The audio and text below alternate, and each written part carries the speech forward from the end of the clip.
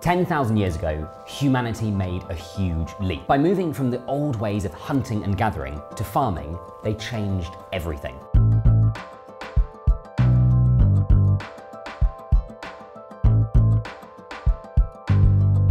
Now, before farming, life was completely different to the civilizations that we know today. Kings, currency, karaoke, canopies, the whole thing started with farming and the civilization it brought. And you wouldn't know it, but today we're standing on the cusp of a revolution in food that is as significant as the revolution that was seen 10,000 years ago. Now, the difference in the revolution today is all about microorganisms. 10,000 years ago, the big thing that changed was that our hunter-gatherer ancestors worked out how to farm macroorganisms. They turned aurochs into cattle, they turned wild jungle fowl into chickens, and wild boar into pigs. But today, we've unlocked the way to farm microorganisms, and the changes are huge and profound. So how does it work? Well, I'm going to get a PhD microbiologist to explain it to us. Over to you. Thanks. The technique you're talking about is precision fermentation. And precision fermentation is like brewing, like beer brewing, but then in an advanced manner. So what you do is you take microorganisms like bacteria, yeast,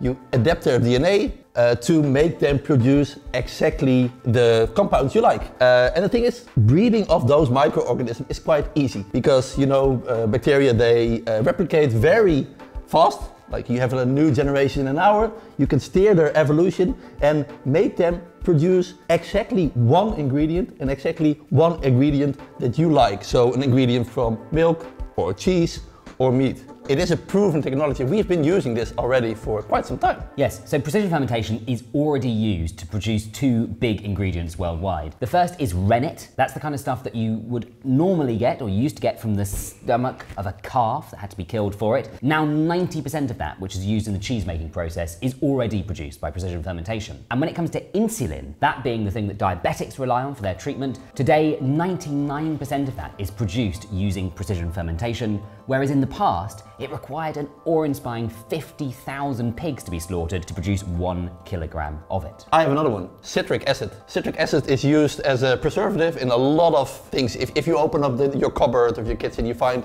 citric acid in like 90% of all the products. So it used to be produced by lemons and all kinds of citric fruits, but now again, this is produced by microorganisms. So you save a lot of trees, you save a lot of land. And now we're on the cusp of seeing almost every single product that you produce using animals today to be produced by precision fermentation. So this is how it will change our food system. It will look like this instead. If you look at the food system at the moment, all the products we eat are like produced in a three-way manner. So you have your animal or your plant, you take ingredients from them, and from them there you make your food. You make your pizza, you make your hamburger, you make your salad.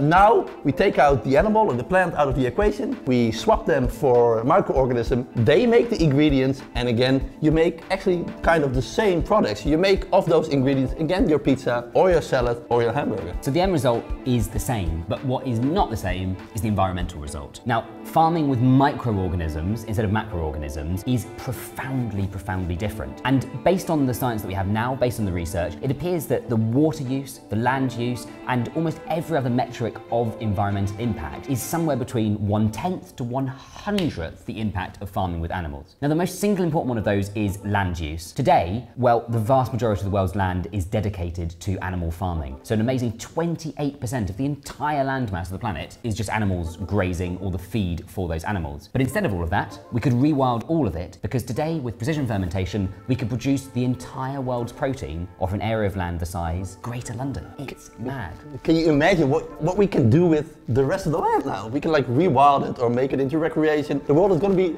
like, it's going to be perfect. So what do we need to do to make this happen? I think the biggest thing we have to do, we have to invest. Like those innovations, they cost money. So we need governments to have like moonshot investments in those techniques and make it happen. Let's do it. Let's ferment the future. Yes.